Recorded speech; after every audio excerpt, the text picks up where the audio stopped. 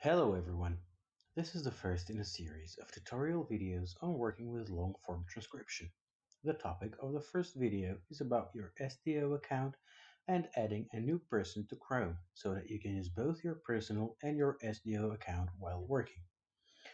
In order to add a person to Chrome, you have to have Chrome open and go to the top right corner and select your profile picture.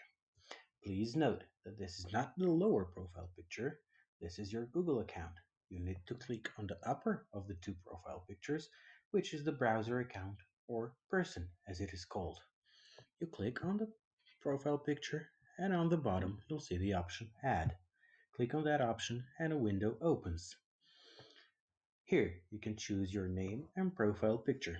I will write SDO account and choose the picture and click Add.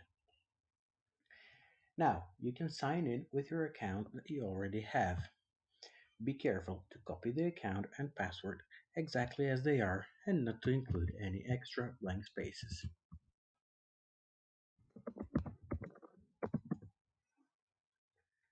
On the window that comes up, you can click Cancel and you're ready to go. Now, when you want to use your SDO account, you go to the top right corner of the Chrome browser, you click on your profile picture, and you can choose the account that you've just created.